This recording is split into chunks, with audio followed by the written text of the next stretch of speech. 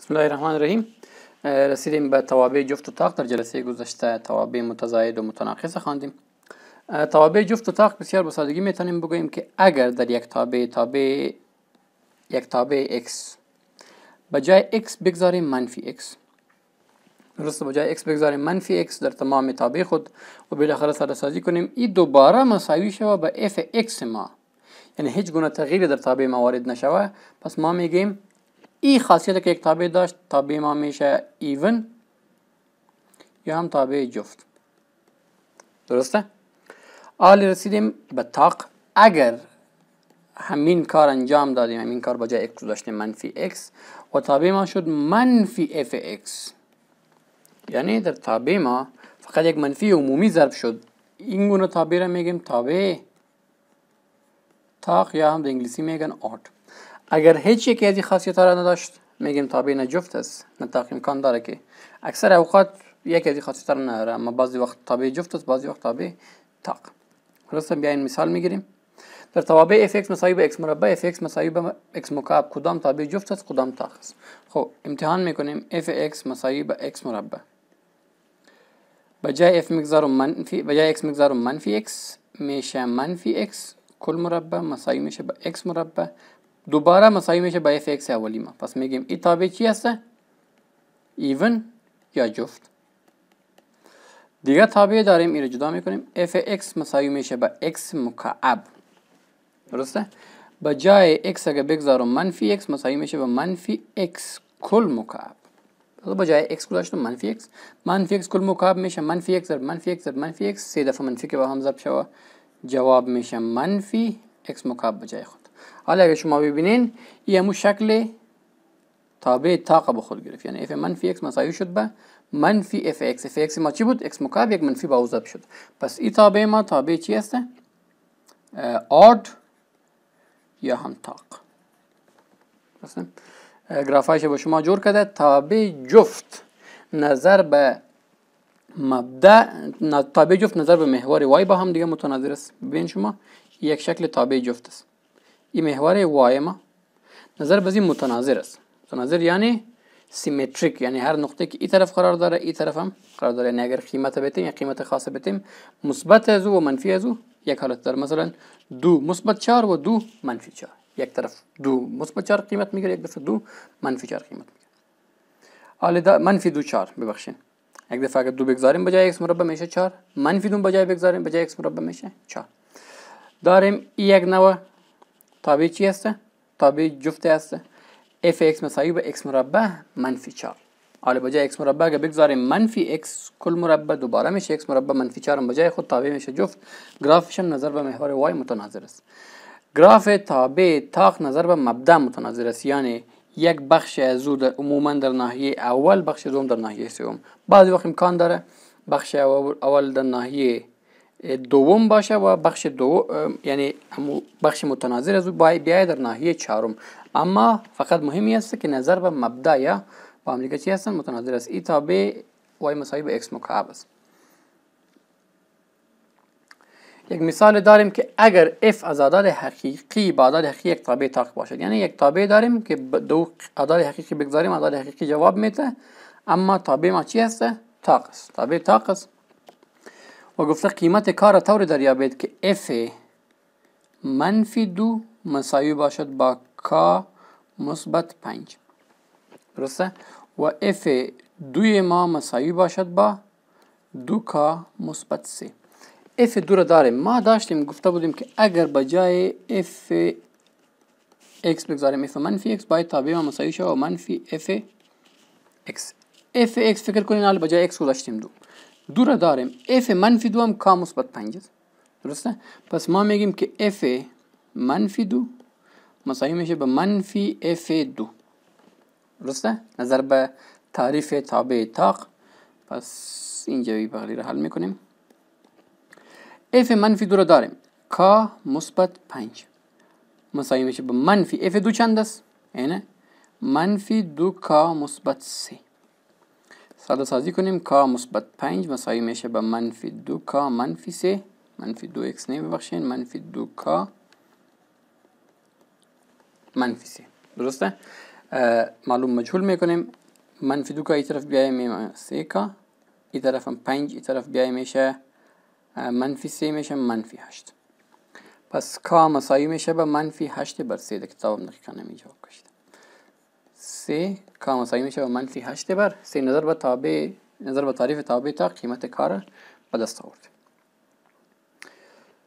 بخش بعدی ما بخش انتقال یا ترنسلیشن است. حالا یک آشنایی خرد با گراف های توابع پیدا کردیم. اگر میخوایم همین گراف توابع خود طرف چپ، راست، بالا یا پایین انتقال بدیم چی کار باید بکنیم؟ ما اول خلاصه‌اش به شما میگم، بعد میریم مستقیم مثال کار میکنیم. اگر در یک تابع f x، درسته، در یک تابع f x به جای f x بگذاریم یک تابع بسیار ساده اگر داشته باشیم، به جای x بگذاریم x منفی a، درسته، به جای x بگذاریم x منفی a در توابع ساده، x منفی a بگذاریم، تابع ما به اندازه a طرف x منفی a، طرف چپ انتقال میکنه، نه طرف راست ببخشین، x منفی a طرف راست. اگر a بزرگتر از 0 باشه تابع ما انتقال میکنه طرف راست، و اگر a کوچکتر از 0 باشه تابع انتقال میکنه طرف چپ، درسته.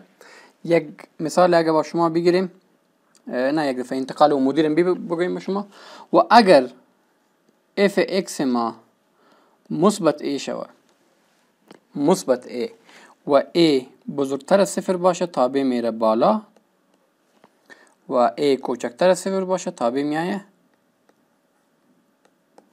پایین، درسته.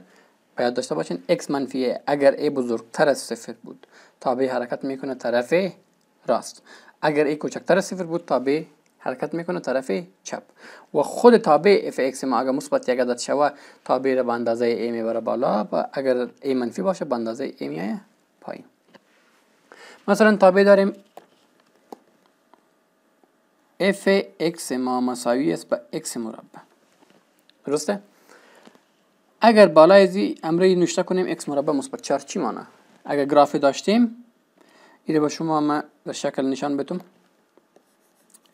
میگیم یک تابع داریم y مساوی به x مربع، تابع بعدی است y مساوی به x مربع مثبت 4.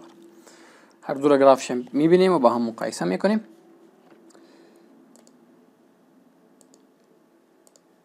این گراف y مساوی به x مربع است، امیدوارم که بتانین دیده ایره. این گراف y مساوی به x مربع است.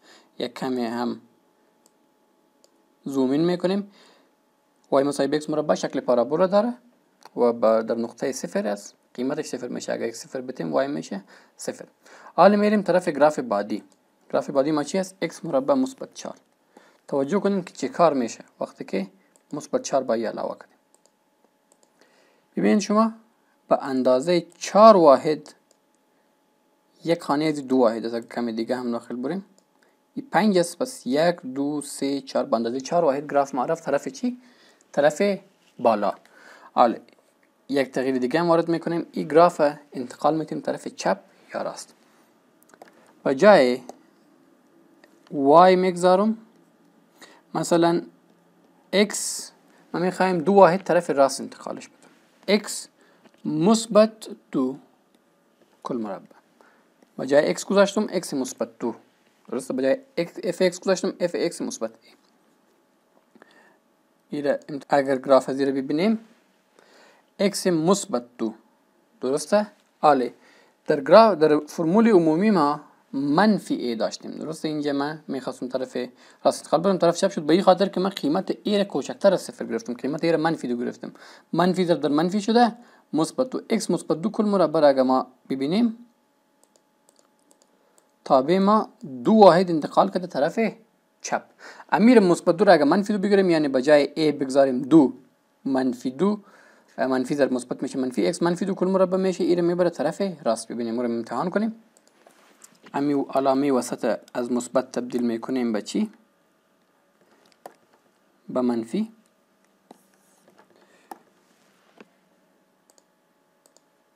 ببینید این دفعه گراف ما این دفعه به طرف راست انتقال پیدا کرد. حالا اگر همون انتقال عمودی و افقی رو با هم یک جای کنیم چی کار میشه؟ x منفی 2 کل مربع مثبت 4 کنیم و مثبت 4 بالا ببینیم چی کار میشه. حالا شما گراف ما 2 واحد طرف راست، 4 واحد هم رفت طرف بالا. اگر ما ایره کنیم این شکل به خود میگیره، 2 واحد طرف راست، 4 واحد هم طرف بالا. همین نقطه از این نقطه 0 و 0 اینجا قرار داشت. حالا نقطه 0 و 0 2 واحد طرف راست و 4 واحد طرف بالا. به همین شکل تمام نقاط گراف همین تغییر در تمام نقاط گراف وارد شده. درسته؟ یک نقطه که اول در یک موقعیت خاصی قرار داشت، حالا اون نقطه 2 واحد رفته طرف راست، 4 واحد رفته طرف بالا. فقط در نقطه 0 و 0 این کار انجام نشده، در تمام نقاط گراف همین کار انجام شده. امیدوارم که از این چیز فهمیده باشین.